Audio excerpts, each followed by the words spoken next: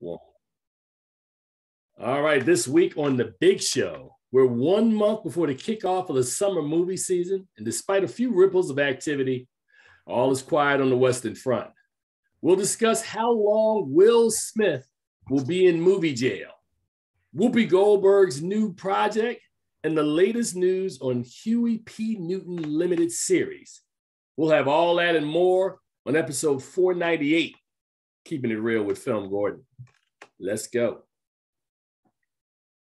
All right, and welcome to the latest episode of The Big Show, Keeping It Real with FilmGordon. I am Tim Gordon. I am joined by, I don't even know how to describe it, my partner in crime, Charles Kirkland Jr., who all day long I've been calling him up. He's got like some, kind of like Morbius. He's got like two kind of aliases and a couple of things he's got going on. So how you doing, Charles? You good? I think you're referring to my manservant who's answering my phone today. Don't do it, man. You're going to get us dragged on Twitter. I done told you we're in 2022. There's some stuff that used to work 20 years ago. You can't do that now. Don't even put us in that predicament trying to be funny. It's not funny.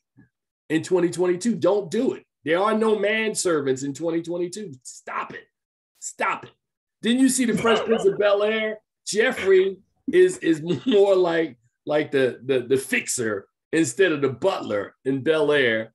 Think about, quote unquote, whatever that word you use. I'm not even referencing that. So Charles, how you doing, man? Leave it alone, man. Stop it. You're getting ready to get us dragged.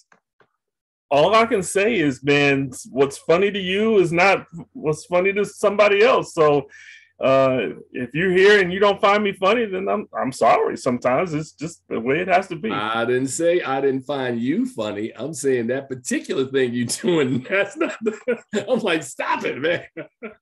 But anyway, we have a big show. You are funny. Not like as Joe Pesci. Am I funny? Like, do I amuse you? Do I amuse you? do I amuse you? No. But nah, man. So welcome back, bro. It's been every week between the time that we're doing the show until the next time we're doing the show, there's so much activity. I called up my colleague last night because I was happy that potentially had secured him a slot in an upcoming film festival to be a juror. Look, Charles, may still happen. I don't know. So we're checking, but I just came back from a film festival a couple of weeks ago. I'm going to be doing another film festival later this month. Charles is probably going to be a part of that one as well. So our work is busy. We are now, Charles, about 4.5 months away from not just the Lakefront Film Festival that we have a huge part in planning, but also 4.5 months away from the 6th annual Bolts TV, aka Black Reel Awards for Television. So we're very excited about that. My good friend Charles Kirkland will have a huge and increased role in that we've discussed. So I am very excited for him. I am very excited for the production. And if all that stuff wasn't enough before we start the show, today is opening day on baseball. For baseball. Only problem is I'm looking out the studio window right now, Charles. It's gray outside. I don't know if there's going to be a game tonight. My beloved New York Mets, which I didn't put on the jersey or bring the hat over. Actually. Smart. Oh, Lord. Here we go. It's opening day. The Mets are playing the Nats tonight. You don't have a Nat hat in the house, Charles? I do. Yeah, okay. Well, cool. So the Mets and Nats kick off tonight. And so Tyler McGill's on the hill against Patrick Corbin for the Nats. For anybody that's out there as a baseball fan, very excited. I am. So it's going to be a long season. I'll be rubbing Charles's nose in it, hopefully all season long between his Nats and O's, his Baltimore Orioles and his Washington Nationals. So we will have a lot to talk about. So before you go any further, to do my Topper Shut impression, we're having rain throughout the day. It's expected to clear up around 4:30, 5 o'clock this evening, so that the Nationals have moved their opening time from 4:30 to 7:30, and we're expected to have a game tonight at 7:30. Now, for people who are watching us that don't live in the Washington metropolitan area, Topper Shutt is a noted meteorologist who is probably a guy. I've been watching Topper Shutt now with 25 years. So yeah, probably. And it's so funny because I've seen Topper Shutt out in the streets, right? And you know, he's real genteel. He's doing the weather on television. Topper got an edge. Topper give you one of these in the street. But did you show the ashy? I'm just saying, Topper comes across really, really calm when he's like what you just did. But then you see Topper in the street. Hey, Topper. Topper is like, as Wu-Tang Clan once said, Topper Shutt ain't nothing to F with. So hey man, I'm just keeping it real. In case you ever see Topper, remember my instructions. Do not just be running up on Topper.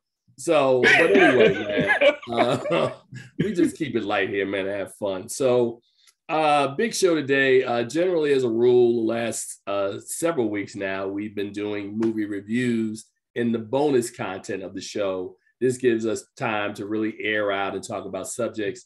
And we start off the day, Charles, you know, it's been 2 weeks, man, since the Oscars.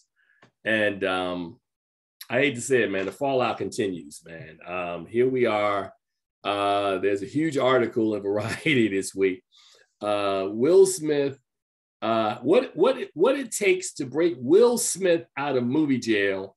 And the funny part is they have a picture of Will Smith and then they're like 4 film reels which simulate bars. So it started off like, you know, oh man, it's Will Smith, man. This is a little small matter. It'll blow over. Not so fast. So the question in the article was how Smith's predicament stacks up against the scandals of other A-list actors like Tom Cruise and Armie Hammer. Now, Charles, well, we'll stick a pin in there because we'll come back to the Armie Hammer part because that's a good one because Armie Hammer, I was getting some cereal yesterday and Armie Hammer's picture was on the milk carton. I haven't seen Armie Hammer. That dude, like, he is in like some land. Him and Matt Lauer are hanging out. I don't know where Armie Hammer is right now. Wow. Also in the article, Charles, the shaky status of upcoming Smith projects, including the Apple TV Plus slave drama Emancipation with Antoine Fuqua, which is really interesting because he literally finished filming that literally like maybe a couple of months ago, right? And then what consumer sentiment surveys regarding Smith's Oscar slap say about the impact of his career. Charles, this is interesting because you and I have talked privately. We talked on the show that, you know, Chris Rock once had a joke where he said, you know, I have celebrity, but only from a certain amount of space, right? You know, like from far away, you know, I'm inward. And then as people get closer, oh, that's Chris Rock. Will Smith's celebrity, and I may have talked about this last week, but I'm going to start with this, is his celebrity stretches much further than just like a couple of feet. Will Smith, since, I mean, Fresh Prince and DJ Jazzy Jeff, which is his start before him even doing the Fresh Prince of Bel-Air, he won the first Grammy ever given out to a rap single when Parents Don't Understand, which I think was 87 or 88, if I'm correct, somewhere in that vicinity. Somewhere around there. Yeah, so him and Jazzy Jeff have been a group since 1985, 86, right? He gets the lead after, you know, going through some financial difficulties and having to file for bankruptcy after the whole situation with this record. And, you know, he was $3 million in debt. And then he gets thrown a lifeline when Quincy Jones and Benny Medina cast him as the Fresh Prince of Bel-Air, right?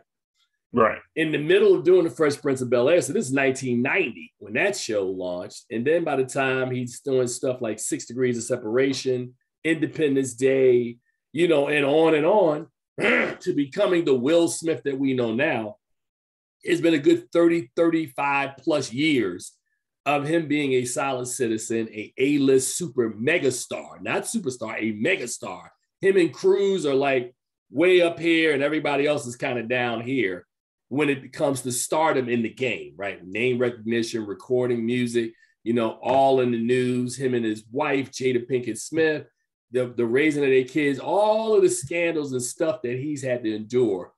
And all of that was cool up until the night he laid hands on Brother Rock at the Oscars.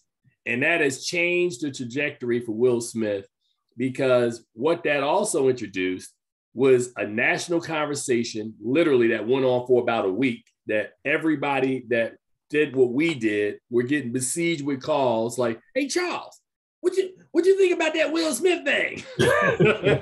So having said all of that, suddenly now there is impact, because I was reading another article this morning that there was a Overbrook, which is Will Smith's production company, was developing some sort of a YA or young adult kind of a film, and the actress in that film pulled out. So the end result, Charles, is that a lot of the things that Will had, that his production company, which by the way, several months ago, just got an infusion of about $600 million in cash. Suddenly, all these projects are coming to an. We talked about Bad Boys 4. We talked about Emancipation. We talked about some other projects that Overbrook has. This thing is happening. You're talking about Hancock 2. You're talking about The Karate Kid 2. Talking about Uptown Saturday Night. All these things that he was supposed to be producing, all of a sudden. So Charles, talk about what you're seeing and what you feel, because, is this a situation, man? Because I know stuff is slowing down. Everything is perception in this business, right? And it's about, it's about, you have to, it's contrition, right? At some point, if he comes out and does something, which I'm really surprised that it's taken this long, right? I told you last week on the show, it would have been nothing to make a phone call to Oprah Winfrey, and suddenly there's a special on where Oprah is sitting down with Will in some garden someplace with Jada, and the two of them are having a conversation, or she may bring Chris Rock in. I'm surprised none of that stuff has happened yet for Will Smith, because there are too many people who are in that circle who are invested in the Will Smith business. Will Smith works with a lot of people.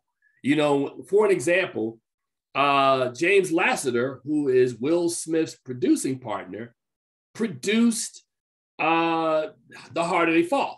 So you had Jay-Z working with Will Smith. Jay-Z and Will Smith have worked together because back in the day when Willow was whipping her hair, Rock Nation, Jay-Z and Beyonce signed this dude. So it's like, my point is that there are a lot of people who have influence, especially in our culture, that are in the orbit of Will Smith. And that I'm surprised to this point that there hasn't been, I don't know, for lack of a better term, some sort of a, billionaire summit. Like, hey, man, this is what you need to do. We need to get you out of this predicament. Charles, what do you think about all of the stuff that I'm introducing right now? And why haven't we seen to this moment some level of Will either trying to put out a statement, trying to do something? Because all your projects are starting to go, you got to do something, man.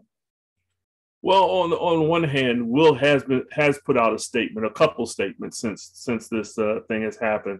However, I think the reason why we haven't seen the summit that you're talking about is Chris Rock is on the road. He's out there doing his thing, and so to pull him off the road. Matter of fact, he's got some concerts coming up in DC at the end of this month. So and sold out concerts, and you're not going to get the man to step away from sold out concerts. We just had the guy that canceled a concert to go to the North Carolina basketball game and had a whole bunch of people upset with him.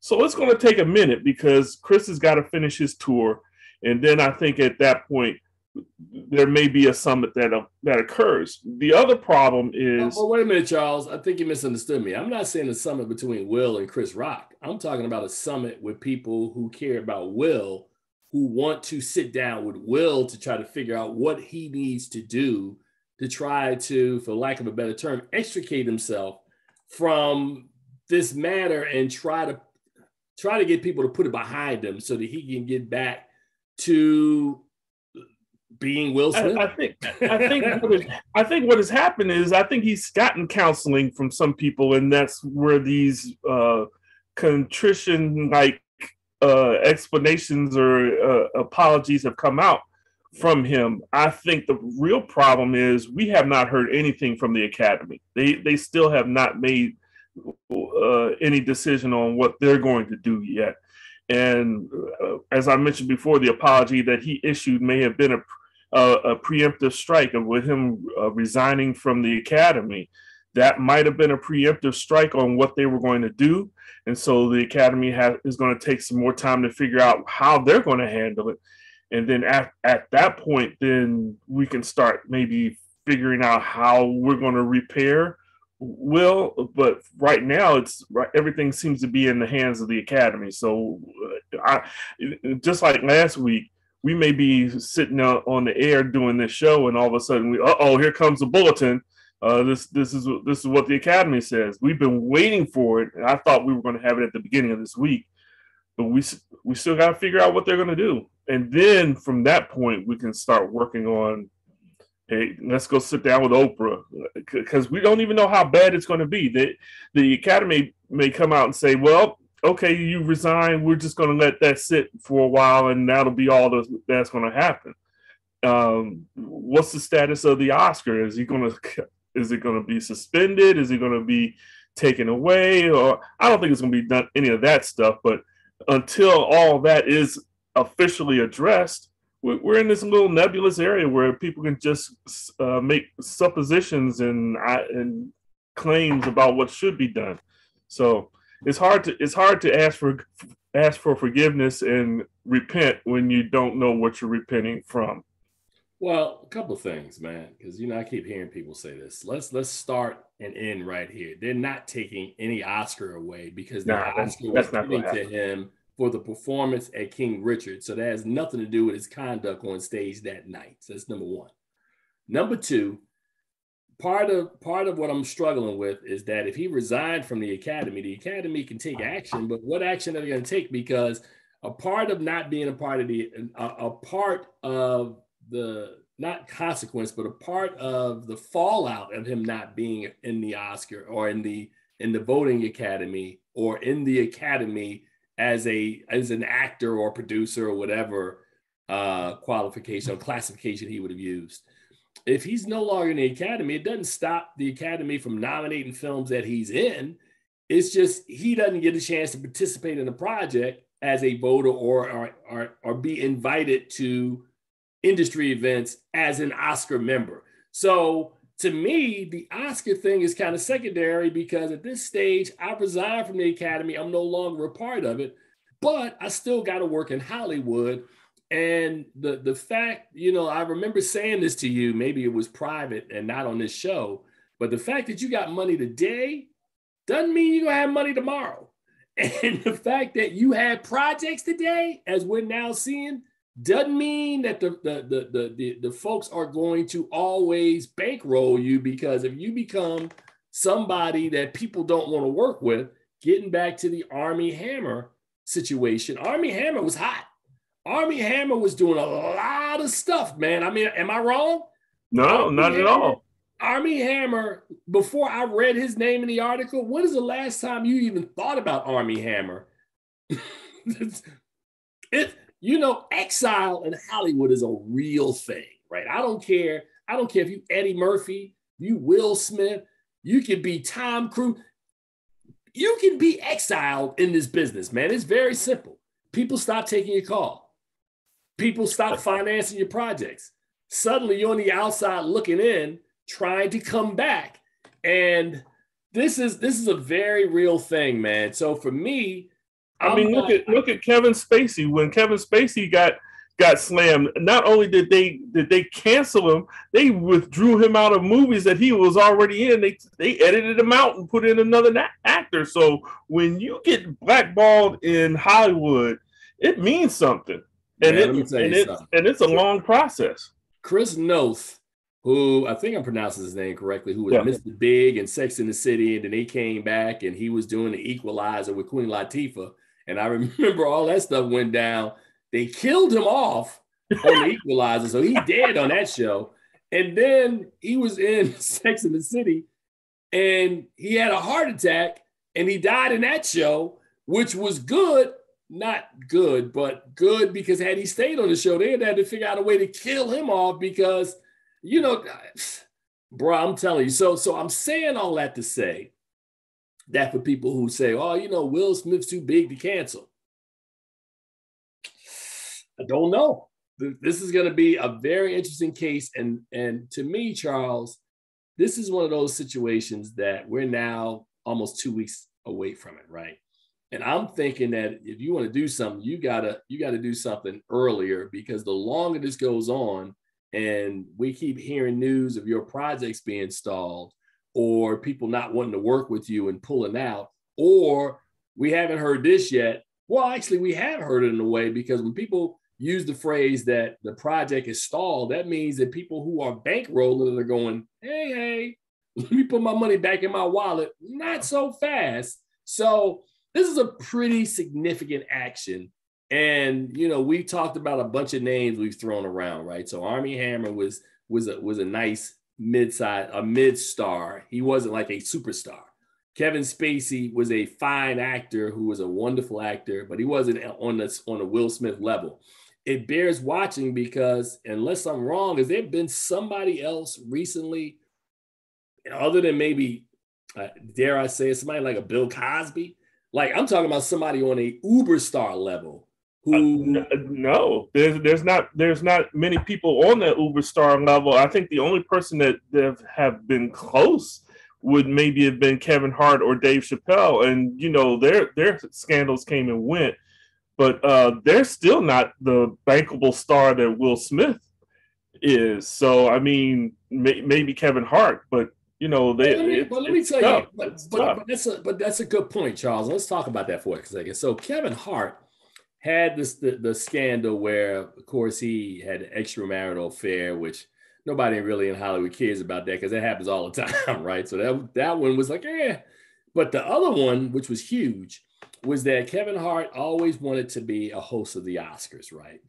And I think to this day, Charles, looking at the Academy Award, the fact that they didn't let Kevin Hart host that show, who I think would have been perfect to host the Oscars and would have brought an audience to the Oscars that the Oscars sorely needed, right?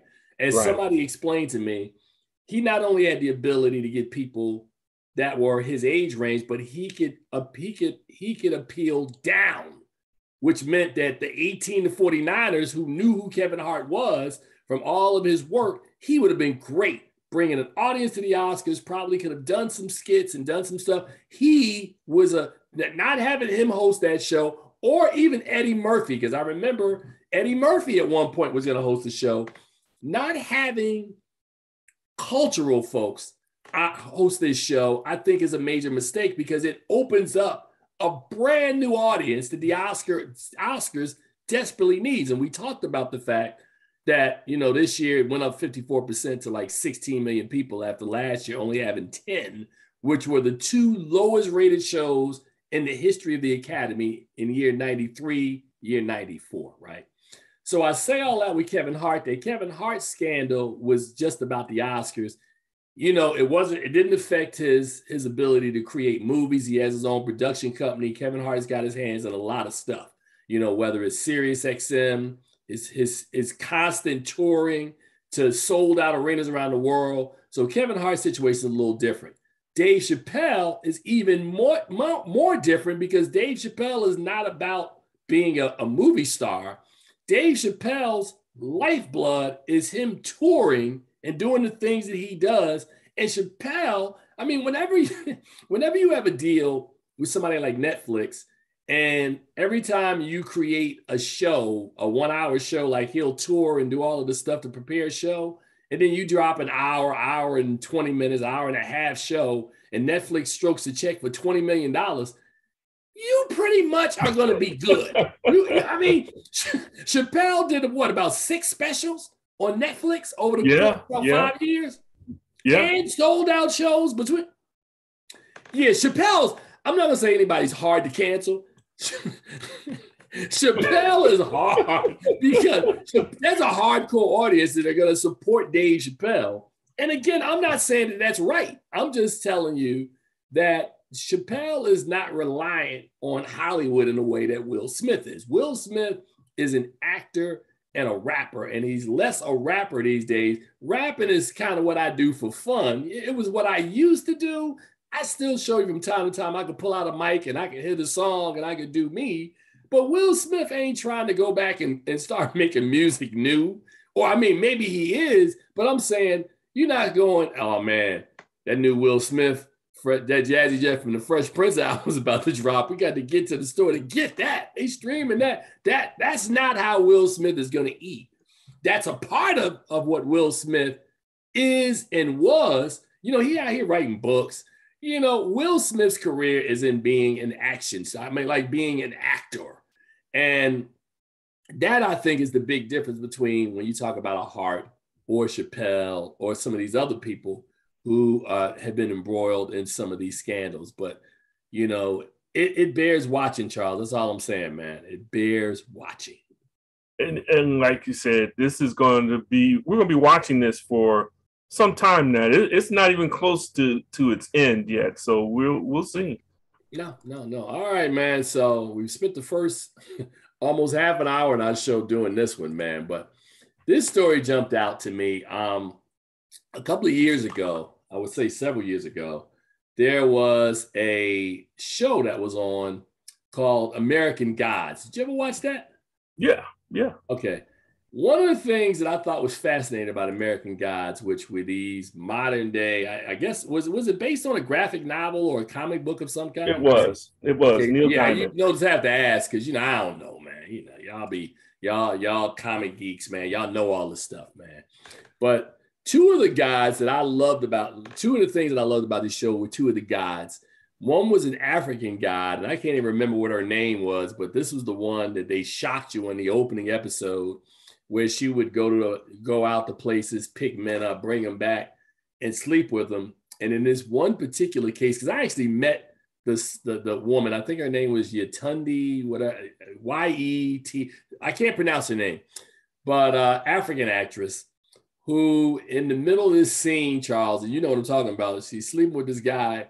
And let's just say, to be really PG and nice on our show, that her and the guy became one in a way that made me uncomfortable watching it. I was like, whoa.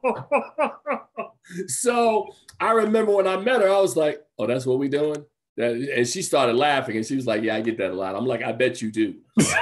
So other guy it brought the term uniting in flesh to a whole nother level. I'm sorry. I had to go there. Look, you saw my face? But the other god on there, which was nice, was a spider god named Anansi. That was played by my good friend. God, what is his name, man? That's so funny. I would say my good friend. They say, what is his name? Orlando Jones. Orlando Jones has done this show several times. And, you know, I used to run into Orlando Jones every year, and we would just laugh and hang out at the Critics' Choice Awards, or we were doing junkets and things of that nature. Orlando Jones, good dude, right? But he played this guy, and in probably one of the scenes, because I remember the year he got nominated for a Black Reel Award for this, that opening scene, the first time these Africans are enslaved on a ship below the hull, and he comes down and he talks to them. And you remember this, right? He's like, you know, you guys are going to be in captivity for 3 centuries. He said, but there's some good news. You know, when they get you to America, you're going to farm this cotton. And this cotton is going to give them and their family cancer. It's like, wow. So, and on. If you don't know what I'm talking about, just Google Anansi American Gods. Fantastic scene. I should play on our show, but I'm not going to do that. But pretty much, so Anansi was a character that was really, really popular. And then I think within the second season, Fremantle came. There was some disagreements, and his character was written out of the show. And the reason why that was important, because for me, it was the time I stopped watching American Gods, because after they took out that character, I was like, yeah, I'm good. You can have the rest of it. American Gods, I think, got canceled shortly thereafter. Maybe it went on another season and limped out. But now Amazon is bringing back a new series called Anansi's Boys, based on the character from American Gods. And Whoopi Goldberg, they just signed her up to be Bird Woman in Anansi's Boys. Now, I don't know if you ever read the comic book, but this is going to be a new Amazon adaptation of the same guy's original story, American Gods, but really focusing on this one character. And from what I'm reading, Charles, they said the character follows Charlie Nance, Malachi Kirby, who played Kunta Kinte in Roots, the new Roots, right? The new Roots, yeah. Right, sometimes known as Fat Charlie, which is really interesting because the dude is really slim. It was his father's nickname for him. He's not fat, thank you. A young man who is used to being embarrassed by his estranged father, played by Delroy Lindo. But when his father dies, Charlie discovers that he was a Nazi, trickster god of stories. And after he learns that he has a brother, and that brother, Spider, also played by Kirby, is entering Charlie's life, determined to make it more interesting, but making it a lot more dangerous instead. I'm watching that one, Charles. I'm watching that one. So Whoopi Goldberg's character, Bird Woman, is the god of birds and a key antagonist of the series. She's the embodiment of birds, not just the beautiful, stately birds in flight. Anyone who's had a close encounter with a seagull knows that some birds are more dangerous than others, and Bird Woman is the most dangerous of them all. Long ago, a Nazi did her wrong. Now may be her chance to turn the tables. Birds and spiders, yeah, they don't work together very good. Birds and spiders, man. When I heard about this, I was disappointed that Orlando wasn't involved in it. Because I really liked the way what he brought to the character. And like you said, Orlando is a big friend of ours on the show. We had one episode where Orlando came on and spoke. And it was a great episode. He went on for maybe 30 minutes about his life and things that were going on. And I believe something happened with the recording that happened, and we never got to actually publish the episode that he did. But I mean, he gave us some great insights. No, that was an interview we did with him. Orlando's done this show. It's funny because, as an aside, to stick a pin in the Orlando part, Charles and I had a long conversation yesterday that we're about 2 weeks away from the 500th episode of this show. Been doing it since 2009. And I was reading Charles some of the names of people who have appeared on this show in the first 13 years. Pretty impressive. So a lot of them literally that I forgot. I'm like, oh yeah, we did have such and such on the show. Yeah. Who knew? Who knew on that cold winter night in November 19th, 2009, that here we would still be doing Keeping It Real with FilmGordon in 2022. So yeah, but I say all that to say that Orlando Jones has been on this show several times, but to Charles's point, you're absolutely right. Whatever happened, something happened where there was some sort of technical difficulty and we never aired it, but you're right. We asked Orlando a question. He just kept going. I was sitting there like, okay. Okay. But yeah, man, but it sounds like, Charles, getting back to Anansi's Boys, that they're going younger, which is probably why you wouldn't have Orlando Jones be a part of this one, because from reading the description, this is him. Come on now. They're getting Delroy Lindo to play Anansi. They're getting Delroy Lindo to play his father. So who is a Nazi. So pretty much you're saying that Orlando Jones couldn't be Delroy Lindo's son. He could have been Malachi Kirby. It works. He could have been Delroy Lindo's character. He could have been Delroy Lindo. Yeah, but then he would have only been on there and as a token, because what it sounds like is that the dad is not going to make it past the first episode. So why would you hire Orlando Jones and have him play a single episode of a character that people love watching him play? He's going. Well, I have a feeling he's going to be in more than just one episode, and even so, it would have been a nice connective tissue to the original series. Yeah, that's I mean, that's a thought, but again, when you think about and you're actually right about Delroy Lindo, because if you're going to do Delroy Lindo, you got to have Delroy Lindo longer than one episode. I would think it's Delroy Lindo. As Delroy Lindo, you don't even read the script if you only going to have me in an episode. I mean, but good point, Charles. Okay, that's all you had on that one. Okay, I was waiting for you to put some other stuff in. All right, that's all you got. All right. So let's move on to the next piece of casting news. And this one is interesting because it's a guy who, when I was younger, read a lot of the Black Panther Party. And I'm sitting here looking at my library right now to find out how many books that I have from party members. I know there's Elaine Brown. There's Mr. Hillman, Earl Hillman. There's a bunch of books that I have here about the Black Panther Party. And this latest story that Apple, again, very active, has ordered a Huey P. Newton limited series with Andre Holland in talks to star as Huey P. Newton, and Don Cheadle to direct this story of one half of the two guys that created one of the most interesting community movements in Black culture in the mid 1960s, the Black Panther Party, created in 1966 in Oakland. Huey P. Newton, Bobby Seale. That's all you need to say, man. If you don't know, as Pusha T said, if you know, you know.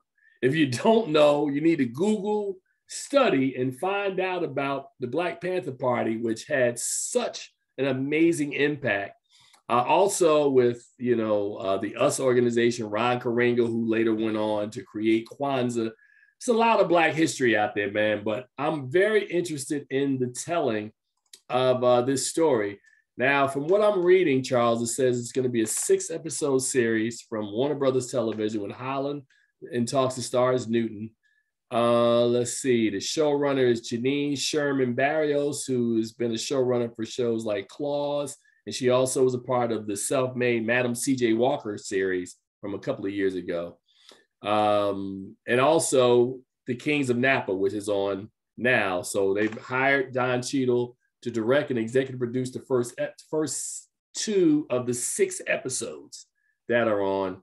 And the series, Charles, is going to be based on a Playboy article of the same name, The Big Cigar, which tells the true story of how Huey P. Newton relied on his best friend, Bert Schneider, the Hollywood producer behind Easy Rider, to elude a nationwide manhunt and escape to Cuba while being pursued into exile by the FBI. Okay. That's a story I wasn't familiar with. Okay. Let me see. Yeah. The Big Cigar marks Cheadle's latest outing as a director as he expands his presence behind the camera in addition to his numerous acting roles. Of course, Cheadle has previously directed multiple episodes of the popular Showtime series House of Lies, as well as the Miles Davis biopic Miles Ahead. Huh. Interesting. So there you go, man.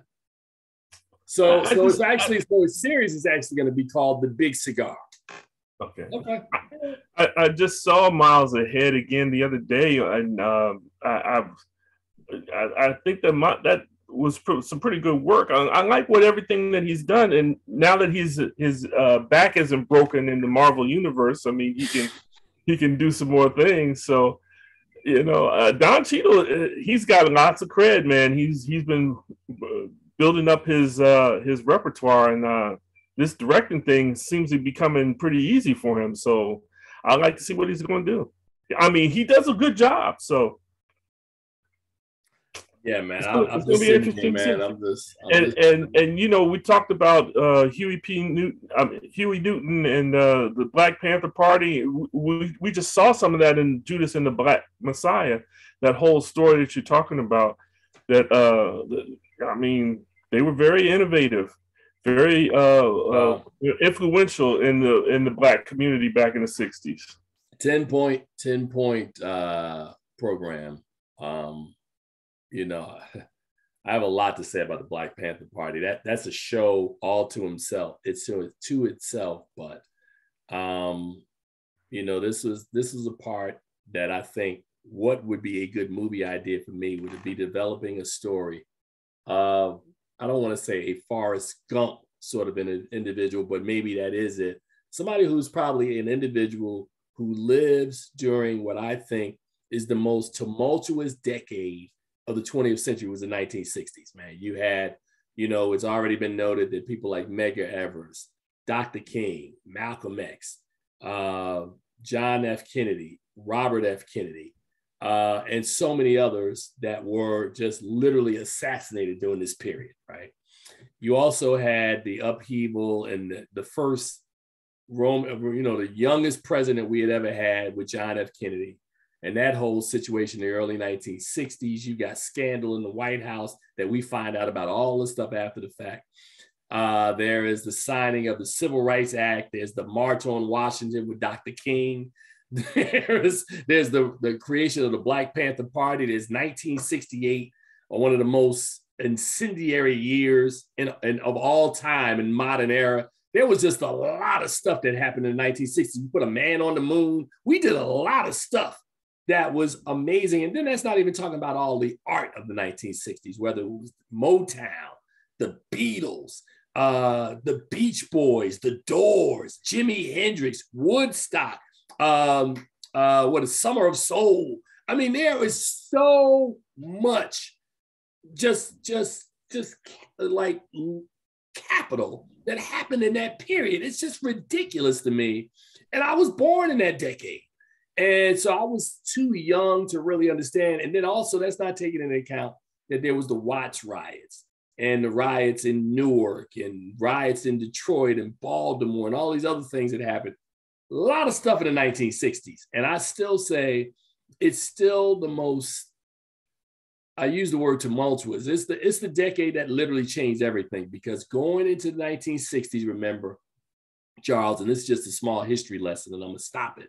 But going into the 1960s, you know, you had the Eisenhower years where there was like white picket fence, you know, America's racism was there, but, you know, it was kind of all painted and nice. It was the early age of television.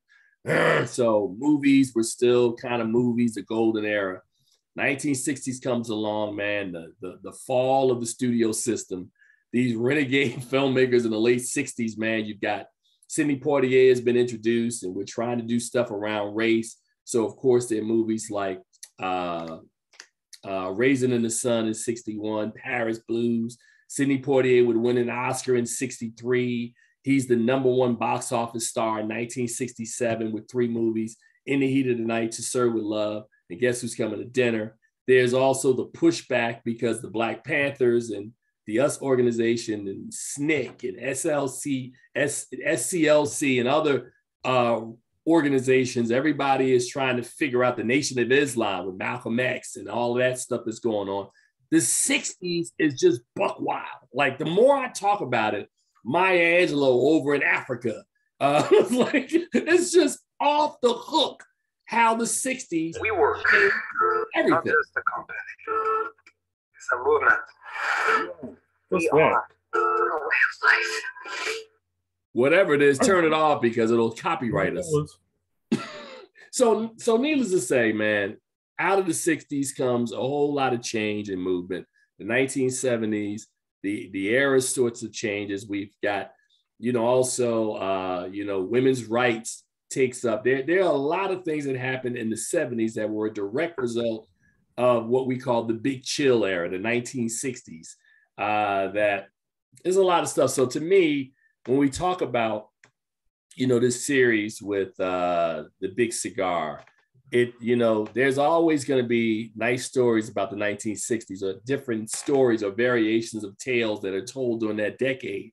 And you look around last couple of years, the MLK docs, you know, stories about this athlete, stories about this person, this political person.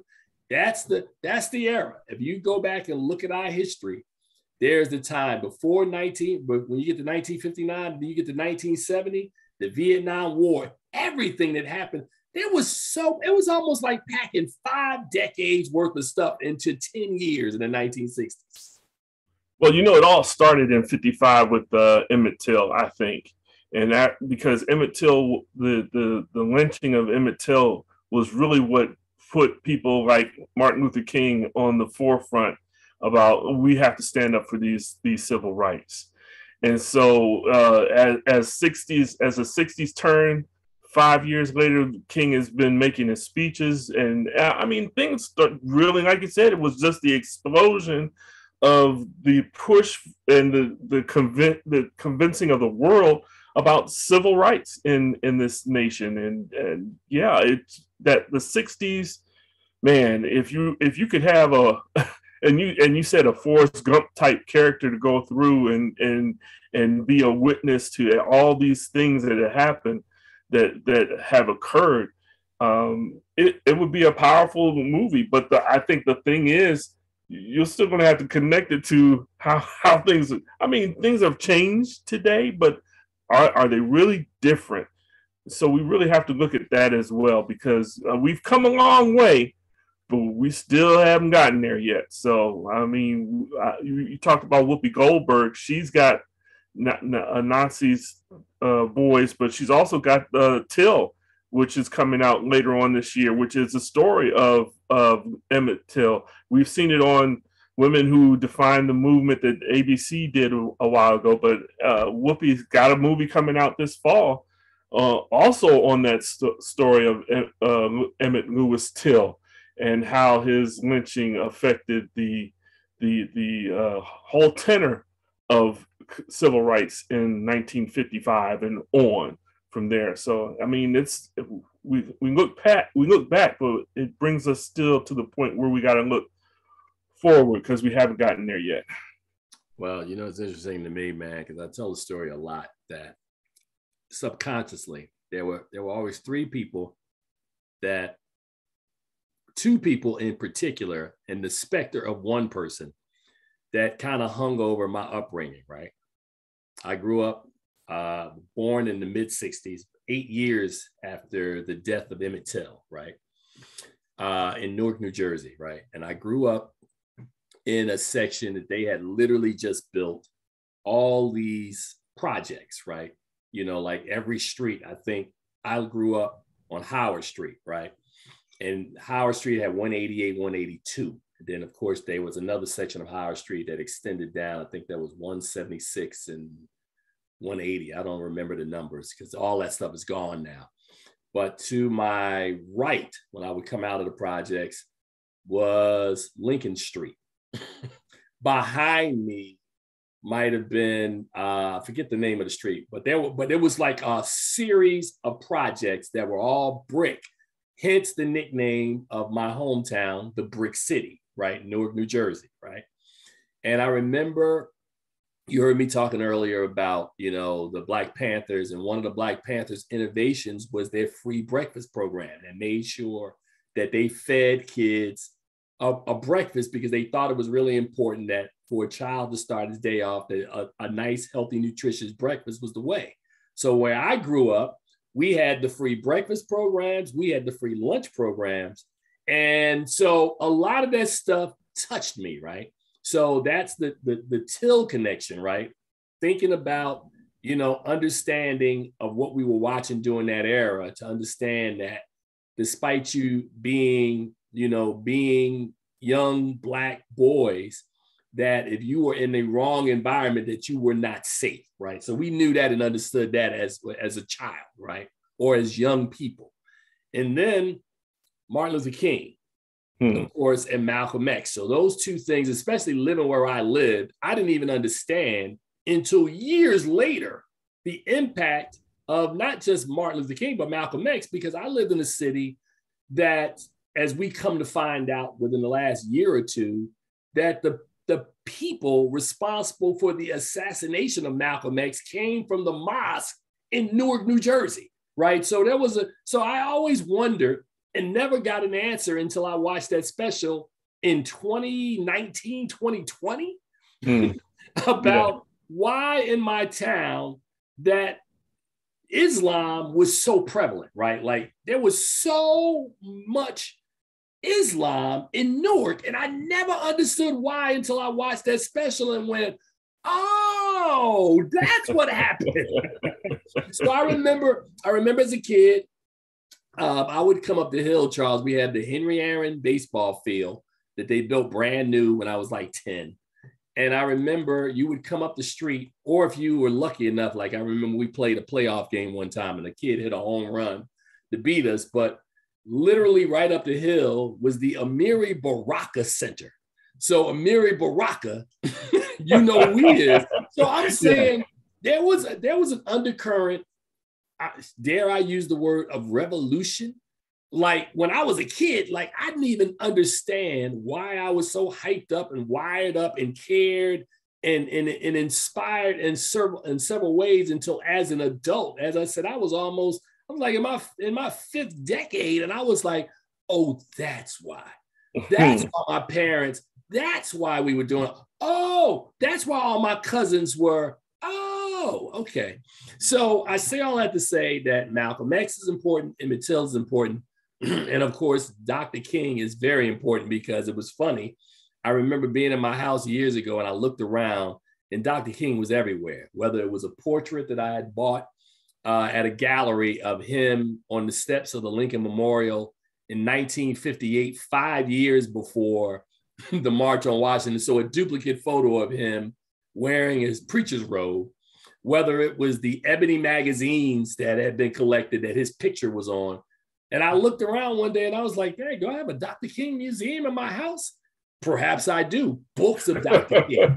So Dr. King, Malcolm X, and Emmett Till are a huge part of the specter of Till and the teachings of Malcolm X, the teachings of Martin Luther King. These two kind of yin and yang men who by the time both of them got to the end of their lives were much more united in vision than they were apart. So I say all that to say, I know we do an entertainment show, but yeah, we read a lot of books here and we study a lot of stuff. And it's important to understand that when we talk about themes like the 1960s, it's also important to understand and know that in all of our upbringings, Charles, I'm sure we probably got like 8 minutes, man. Give me a little bit about what growing up in Washington must have meant during that same time period, because you're a little younger than I am. But okay. I was born 19 days after the assassination of Martin Luther King. 19 days. 19 days. Okay. The Washington, D.C., where I was still in the throes of riots, where people were protesting the treatment, the whole situation. And my father was unable to make it to my birth because he was not, there was curfew on the street and he couldn't get from house to the hospital in time enough for my birth. Yeah. And I mean, the Martin Luther King had always been and forever will be, I suppose, the icon in our family. We grew up Christian, Baptist believing, and he was a leader for us. And so even after his death, I never knew him in life. I only knew him through his martyrdom. And he was a martyr for us. And he was, he was a Baptist preacher, a Nobel Prize winner. I mean, he was the linchpin. We knew, my father made sure that I knew about Malcolm X and the Black Panther Party and all those other things. But Martin Luther King, he was the benchmark. And so for many years, he had been held in high esteem. And so lately when these stories come out, how a philanderer he may have been and all those things, those things kind of hit hard. Like, man, you're talking about the guy. I'm not saying he was an idol, but I mean, he was a legend to me. So, growing up again, like in that time, in DC, Chocolate City, the heart of I don't know, you whatever you want to call it, the Renaissance, the uprisings, and all the things that were happening. Black history was very important for us in this city, and they taught it in our schools to a level that I'm surprised that other school systems I find out growing up, they just didn't get as deep as they did in Washington, D.C. And so I'm eternally thankful, but it was only because, all of it was centered around Martin Luther King for me. So it's always, every time I see someone do, and we had, what was that, Respect, when we had that actor portray Martin Luther King, I was like, nah, that's not Martin Luther King. He's nowhere. I was appalled by his portrayal. I'm like, no, come on, you got to do better than that. So I it's just special to me. It'll always be special to me. I was gonna say, interestingly enough, as we sit here this week, on Monday, April 4th, was the 1968 to now, so 54 years. 22, yeah.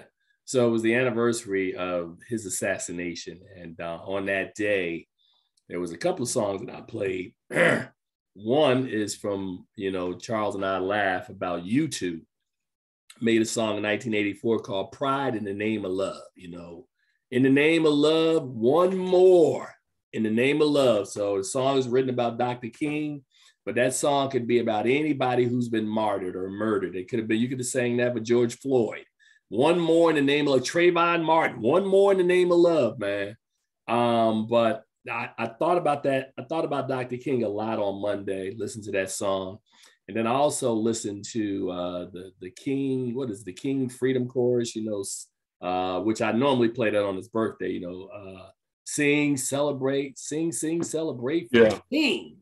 I love that song. I remember when that song dropped like 35 years ago. I was like, but again, that's another story. I'm sorry, because I was about to go on another tangent because we only got like a couple of minutes left. But Charles, I spent yesterday, which you would probably get a kick out of, listening or thinking about a time 35, 37 years ago when we were in the throes of humanitarian philanthropy, right? You had Do They Know About Christmas, where England, all of the greatest singers of England, the Bonos and Stings and Boy George and all these guys got together and made a song to benefit hunger in Ethiopia, which inspired Lionel Richie and Michael Jackson to write We Are the World and then bring together all those folks. And then a year later, the Dr. King Ensemble with Whitney Houston and Run DMC and all these people get together, which then leads into, what's his name? Boogie Down Productions, KRS-One, to bring all these guys together for self-destruction, which then led to We All in the Same Gang. So it was a time where people, which I wish we had that spirit today, that artists would unite in order to find a cause and create music around these causes. It was amazing rewatching. Oh, now I forgot about That's What Friends Are For. Remember that?